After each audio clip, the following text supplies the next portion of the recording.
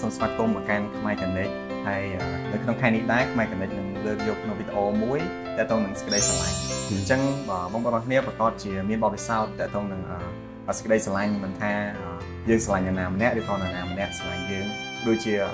ធ្លាប់ចាញ់បោកនឹងសេចក្តីស្រឡាញ់ផងដែរហើយថ្ងៃនេះយើងនឹងជួបជាមួយនឹងវាគ្មិនរបស់យើងគឺលោកគ្រូចត្រាសូមជម្រាបសួរលោកគ្រូចត្រាបាទសូមជម្រាបសួរបាទអញ្ចឹងលោកគ្រូចត្រាគាត់គឺជាគ្រូកង្វៀលនៅក្នុងក្រុមជំនុំដំណឹងល្អប្រគុណកម្ពុជាអញ្ចឹងសម្រាប់លោកគ្រូផ្ទាល់គិតថាសេចក្តីស្រឡាញ់មានអត្ថន័យដូចម្តេចដែរលោកគ្រូបាទហ្នឹងហើយសេចក្តីស្រឡាញ់មានន័យថាជាការឲ្យហើយនឹងការបដិញ្ញាចិត្តរបស់យើងទៅកាន់នរណាម្នាក់អញ្ចឹងការឲ្យហ្នឹងឲ្យអីគេខ្លះលោកគ្រូបាទហ្នឹងហើយអញ្ចឹងការឲ្យគឺឲ្យពេលវេលាយើងទៅគេឲ្យភាពកក់ក្ដៅយើងទៅគេឲ្យចិត្តរបស់យើងទៅគេនេះជាការស្រឡាញ់ហើយមានមនុស្សច្រើនក៏យល់ច្រឡំអំពីការស្រឡាញ់ដែរអូខេហ្នឹងហើយអរគុណច្រើនលោកគ្រូ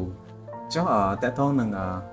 តណ្ហាលោកគ្រូតណ្ហាហើយនឹងសេចក្តីស្រឡាញ់តើវាខុសគ្នាបែបមួយលោកគ្រូបាទគឺខុសគ្នាឆ្ងាយមែនតើអញ្ចឹងតណ្ហាជាអារម្មណ៍ផ្លូវភេទមួយមែនទេយើងដឹងថាជាអារម្មណ៍ផ្លូវភេទហើយវាកើតឡើងនៅពេលដែលយើងឃើញនរណាម្នាក់ស្អាតឃើញនរណាម្នាក់សង្ហាយើងមានតណ្ហា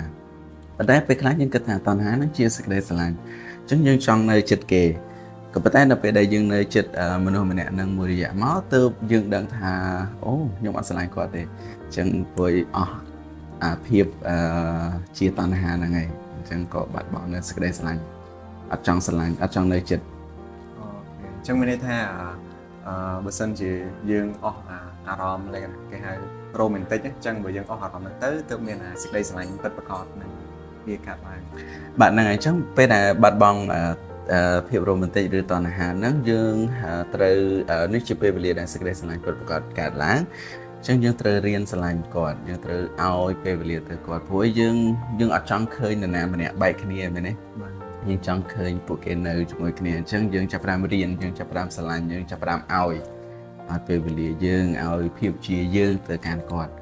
ហើយគាត់ក៏ឲ្យភាពជាគាត់ឲ្យពេលវេលាមកយើងដែរអញ្ចឹងទាំងពីរនាក់ឲ្យដូចគ្នា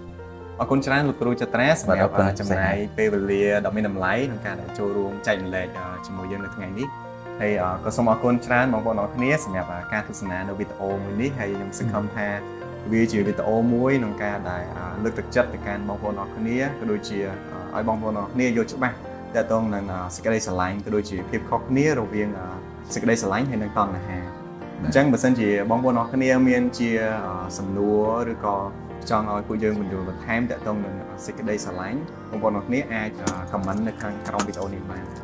សូមអរគុណច្រើនបងប្អូនអរគ្នាសូមប្រទានពរ